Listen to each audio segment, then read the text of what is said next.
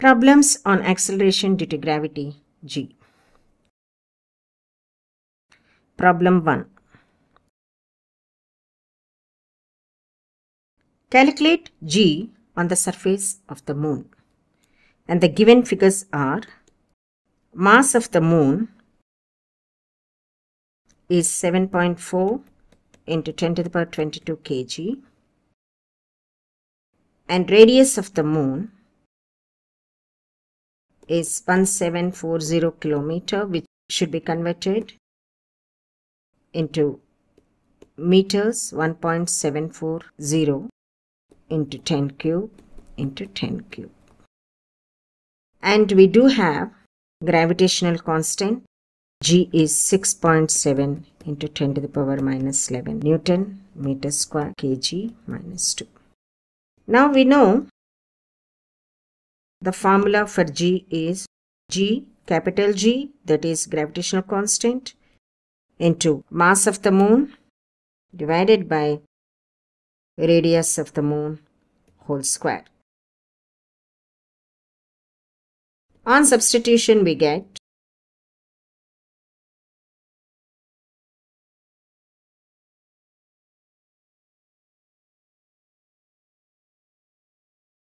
so this gives rise to 6.7 into 7.4 by 1.74 whole square into all the 10 to the power powers. If we take it out,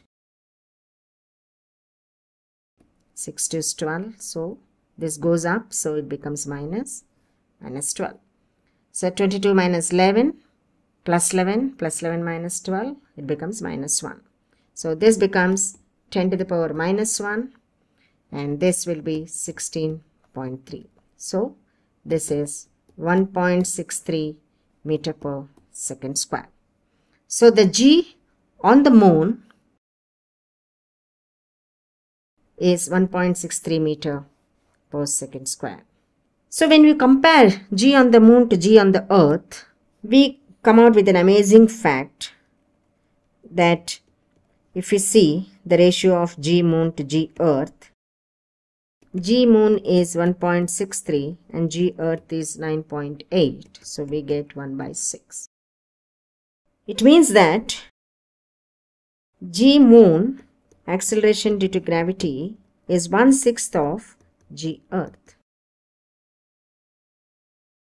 because the mass and radius of the moon are smaller. Since it is depending on mass and radius of the moon, they both are small, and G moon is 1/6 of this. So this is the reason why we see when astronaut goes up to the planets or into the space, his weight on the moon is 1 by 6th that of Earth. So this gives us a conclusion that astronaut weighs on moon 1/6 that on Earth.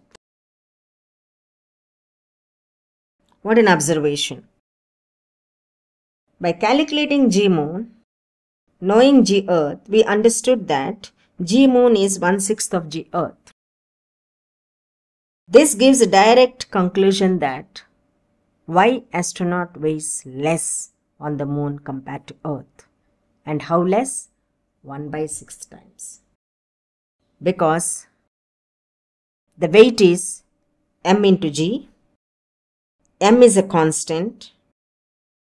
Only the G varies, so the weight varies. Man's mass is constant, but the weight varies because G varies. And problem 2.